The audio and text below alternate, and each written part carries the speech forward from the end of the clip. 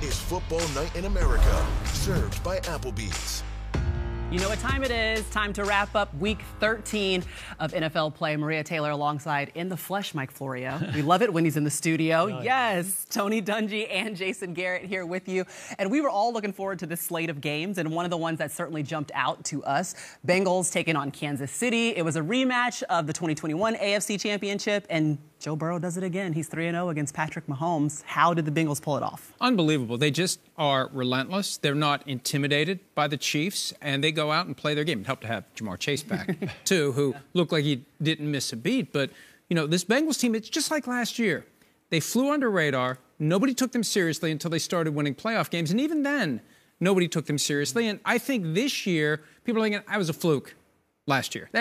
Everybody's been talking about the Bills and the Chiefs and everybody but the Bengals. And even after today, I don't think people are going to realize how good this Bengals team is, Coach. They're pretty good. And what I have been impressed with, they have fixed their offensive line problems. That's all we talked about after the Super Bowl last year. Coming in the first couple of games this year, Joe Burrow's getting whacked around. Kansas City, that was the problem today. When they rushed four guys, they got no pressure. Burrow picked them apart. Now you try to blitz, and they've got too many weapons. Coach, to me, that's what the best organizations do. They address an issue from top to bottom. They had an offensive line issue. They went and addressed it. A lot of resources there, and they took their lumps early on in the season. Frank Pollock is their offensive line coach. He's one of the best offensive line coaches in the league, and you see those guys coming together. The other big point about this game is they slowed Mahomes and the Chiefs' offense down on the other side. They don't seem to be so intimidated by them. And it's a tough out for Kansas City playing these Bengals. Was there any concern you walked away with after watching this game for Kansas City, Jason? There's not concern. I think Kansas City is still a really good team and probably a better team for me than they've been recently because I do think they're more balanced. I do think they're more physical running the football. Patrick Mahomes can win different ways. It's not always about the exotic plays that he's made throughout his career. So I'm still very bullish on Kansas City. I think they're the one or two best teams in the AFC. The problem for me with Kansas City is their defense. I mean, it is Patrick Mahomes and that offense don't get 30 points. It's tough for them to win. They're not holding people to 21, 24. It's 30 to 27, 34, 28.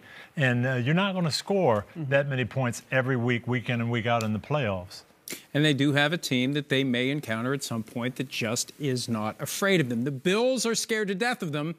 And the Bengals are not the least bit scared of the Chiefs. It's amazing.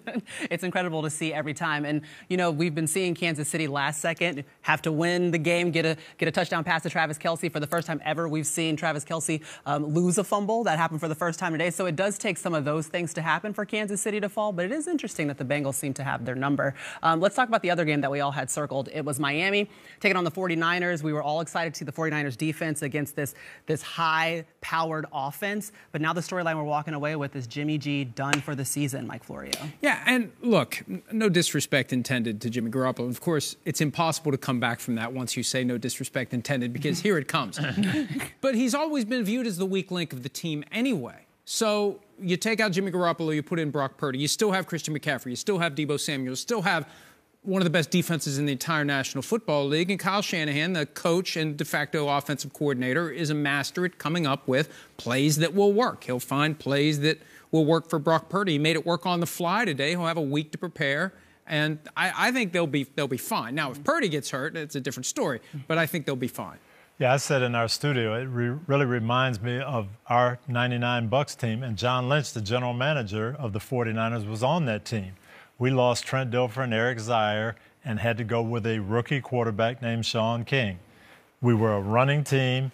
We played great defense, and we went all the way to the NFC Championship game with that formula. We didn't put too much on the quarterback. Sean did a great job of protecting the ball. I think Purdy, what we saw today, he's going to play well for them. Absolutely. I couldn't agree more with both you guys. But one thing I think we have to remember is Kyle Shanahan's record as a head coach with Jimmy G versus when it's not Jimmy G. Yeah.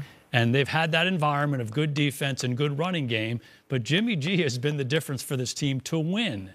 It's documented. 30% of the game versus 70% of the games he's won over the course of his career. So to me, it's tricky. This is another one of those questions for them. Can this guy step up? Can Purdy step up? He's in a good environment. What have the 49ers learned playing these other backup quarterbacks through the years that maybe will help them play better down the stretch.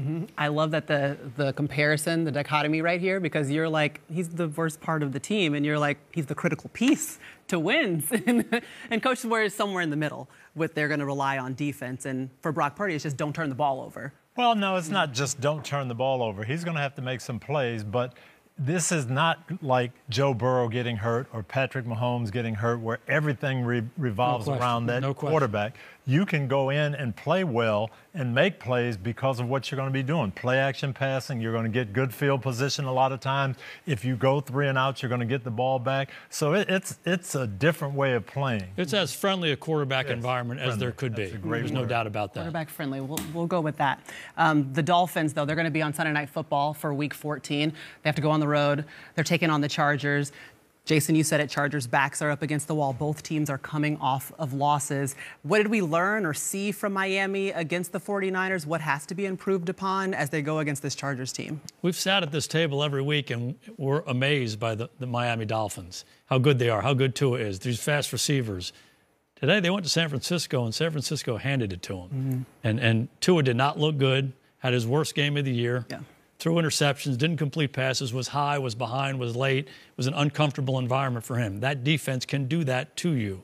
Can the Chargers defense do that to Tua next week? I don't know. I think Miami did a little bit of it to themselves today, though. They come out, first play of the game, play action, pass, 75-yard touchdown. Oh, this is the way we got to go. They only ran 7 more times in the whole game. It was just pass, pass, pass. They're going to have to get back to that balance. They're going to play later on in the season at New England. They're going to play at Buffalo. It's not going to be just throw the ball around. They've got to get that balance back. They're a good running team. They've got to run it. When you have great offenses, you're always concerned about one of those games that's going to provide what they call the blueprint for beating them in the future and slowing them down. I just don't think the Chargers can pull off what the 49ers can. They don't have the guys to do it. So if you could get Nick Bosa this week, then maybe you could do what the 49ers did. But I think the Dolphins will be fine. But you've said this all year. At some point, they're going to have to go outdoors in January, and we'll see what that team does when it has to, if it has to travel, when it has to travel in the postseason. So they're excited to just go to SoFi, be inside, go to L.A. Still got a little bit of sun going for them, right? get a little time. The Eagles, they just continue to roll. The NFL's best team. They go up, take on the Titans. A.J. Brown, remember, he leaves. He wants to get his guaranteed money. He gets it and then has an impeccable game. Obviously, he shows up, he shows out. And the Eagles seem to show no signs of slowing down, aside from their one slip-up against the Commanders. And you really can't stop them if they are smart enough to do whatever is going to work that day. We'll run it against the Packers. We'll throw it against the Titans. We'll do whatever you're not expecting, or we'll do whatever we want to do because you can't take away. You try to take away something, we'll do the other thing. They're the most balanced team in the NFL. They've stayed healthy, and they just keep winning. And, you know, they still have the Vikings a game behind them, but they're not that far away from locking up the 1 seed. No, and Jason mentioned good teams take care of their deficiencies. They had a problem early in the season stopping the run. Had some injuries in the defensive line. So what do? Go out and sign 2 big-time run stoppers, and now they play Derrick Henry and hold him to 30 yards. Well, you take that out of the mix. Now we're not vulnerable against the run. And as you said, on offense, they're just so versatile. I love this team. Yeah, there's really good alignment in that organization, as evidenced by the acquisitions they made this year and over the last couple of years to build the team they want to build. They're balanced. They can beat you different ways. There's an old expression, Al Davis used to say, hey, take what they give you. We take what we want. Now, the best teams aggressively take what the defense gives you. And when you're balanced in different areas, and if they want to defend the run, we're going to throw it. You want to defend the pass, we're going to run it. If you can do that and really get after them like the Eagles have done, you're tough to beat. They kind of force you on offense to play, load up the box to stop their run. Well, now they've got Devontae Smith and A.J. Brown and Quez Watkins and guys who can take advantage of one-on-one coverage.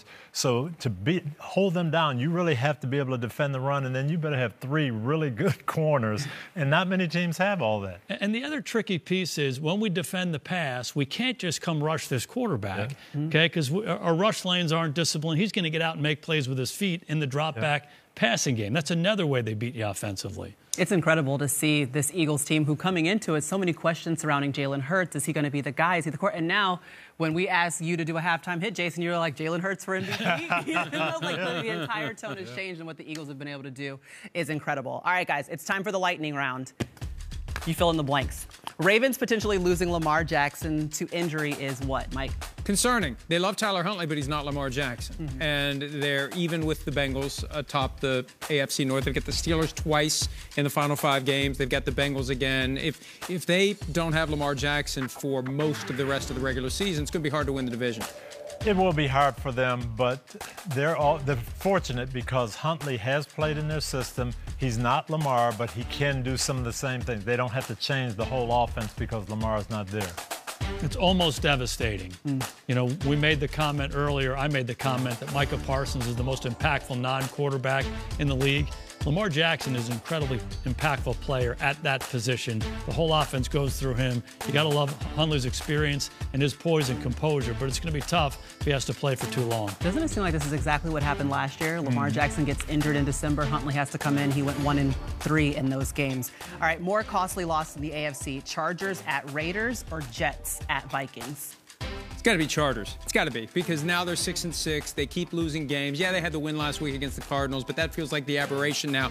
And also, I mean, the Jets are still sitting pretty, and if for some reason they wouldn't make it to the playoffs, Robert Saleh doesn't have to worry about his job. I think Brandon Staley, if the Chargers don't make it, could be in real trouble. Is that a scoop? No. Or just a feeling? I just think it's something to keep an eye on. I think the Chargers' loss is more concerning to the Jets. You still can make the playoffs. You can go and kind of salvage this season. But the Chargers, you're not going to catch Kansas City. And now you're fighting with other teams and you're losing tiebreakers and losing division games. This was difficult. No question. The Jets lost to a better team. Minnesota's won 10 games. The Raiders have not been that good. They've played better recently, but the Chargers, if they want to be a playoff team, need to win that game. Deshaun Watson was blank in his return to the NFL.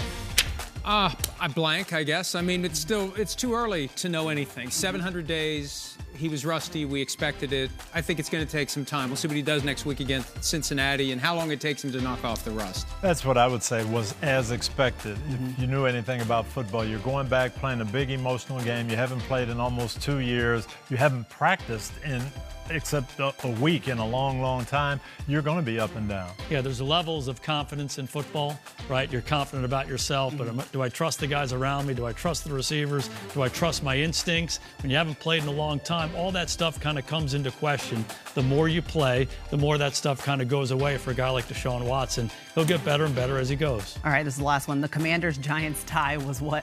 I feel like it was fitting. I don't know. That was the word I was going to use. The whole day, it's like this thing's just not going to end well for anybody. Yeah, both of these teams have been winning games like this where you say, how did they win that game? And so they're playing each other, and how are the Giants going to win? And then, oh, how's Washington going to win? Heineke's going to do something. And it was kind of fitting that they ended up in a tie. Heineke magic, baby. I think for the Giants, it's particularly disappointing because I think they felt like they had it late in the game. They had an opportunity to go up by 2 scores at the end, and they made some blunders that ended up coming back to hurt them. But they're both still in the hunt. And if you asked us that 12 weeks ago, I think everybody would say, oh, I'll take that, right? Yeah. So, you know, there's a lot of football to be played, and they're still fighting. That's fitting and fair. All right, that wraps up our Week 13 wrap-up. We hope to see you for Week 14. We've got the Miami Dolphins taking on the Chargers. We'll see you on Football Night in America at 7 Eastern on Sunday night.